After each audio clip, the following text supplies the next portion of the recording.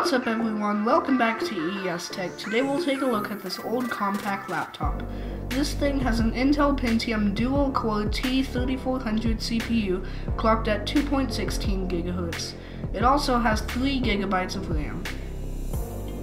This laptop has a decent selection of ports with VGA, Ethernet, a dummy HDMI port hole which serves no purpose, USB, telephone, 2 more USB, as well as a tray-loading CD-ROM.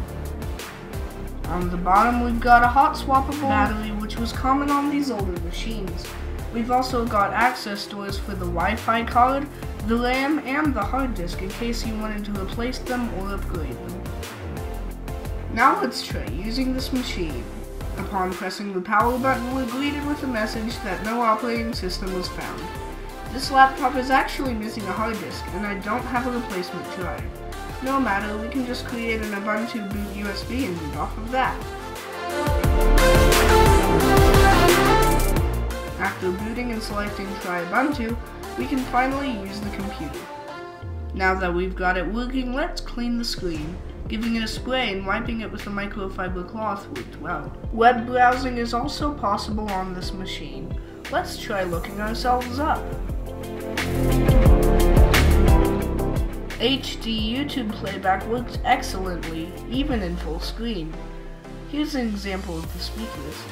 Welcome back to ES Tech. Today we are going to be talking about the iPhone 1. Yes, you heard me right, the iPhone 1. Let's try our graphic design skills in LibreOffice Draw. This is truly a masterpiece. The typing experience on this machine is amazing. Battery life is also a strength of this machine. I'm not a huge fan of the trackpad though. I'm glad to have breathed new life into this laptop.